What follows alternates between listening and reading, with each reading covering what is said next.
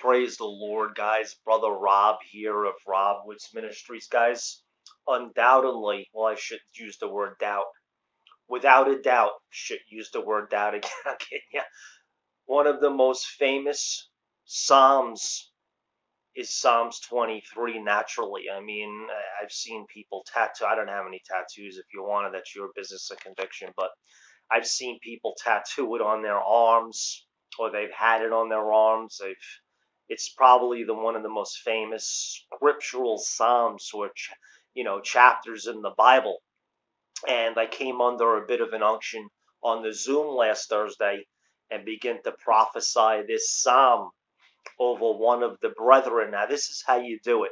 No one's adding to the word here. No one's taking away. If you add or take away from the word, you're taking the word completely out of context. But you can decree scriptures in the Bible. You can decree and declare and prophesy scriptures and take them as nuggets and keys. Now, just stick with me. I'll expound it a little bit.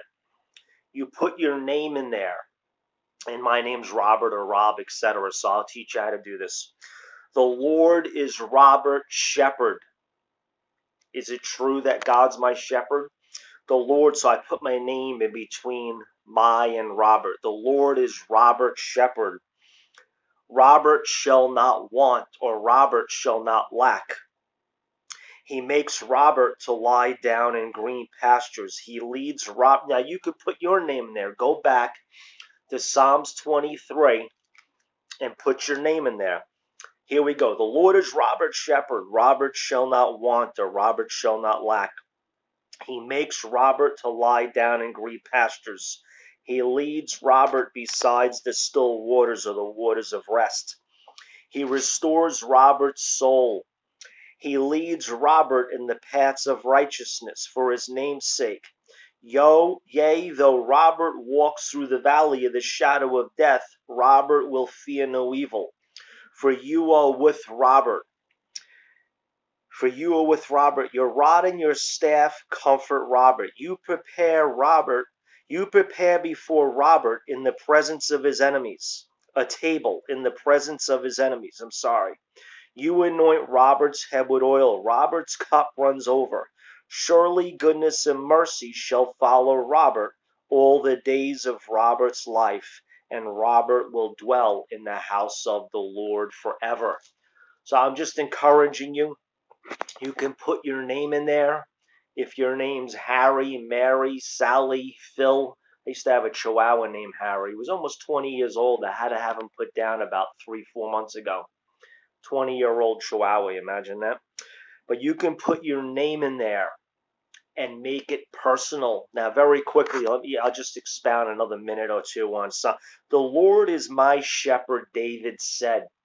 At one time, we could agree David was a shepherd that took care of sheep. So he was being groomed and learned how to be a shepherd in the natural.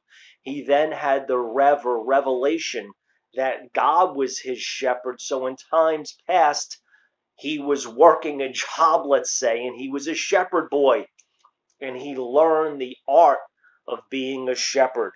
Makes me to lie down in green pastures, leads me beside still waters. That's contentment. The Bible says, be abased or abound. There's contentment is great gain. Then it says, walk through the valley of the shadow of death. You're going through this valley. You're not going to go around it. You're going to go through it. And it's a shadow. It doesn't say it's a shadow. The enemy could try and scare us through fear with sickness, disease, infirmity, death, hell issues. But it's only a shadow. Don't forget that. Your rod and staff comfort me. The shepherd had a rod and staff. You prepare a table before me in the presence of my enemies. Your enemies are not your in-laws, your outlaws. You know, when Jesus was going to the cross, Peter tried to stop him. He said, get thee behind me. Peter wasn't the enemy of the Lord, but he was trying to stop Jesus, and Jesus discerned that because Christ had to go to the cross to fulfill his mission so his blood could be shed on Calvary and the new covenant could come. You anoint my head with oil. Now stick with me. It's going to get good because I'm going to tell you about the cup that runs over. Back in the shepherd would anoint the sheep's head with oil. I'm not going to put oil over my head.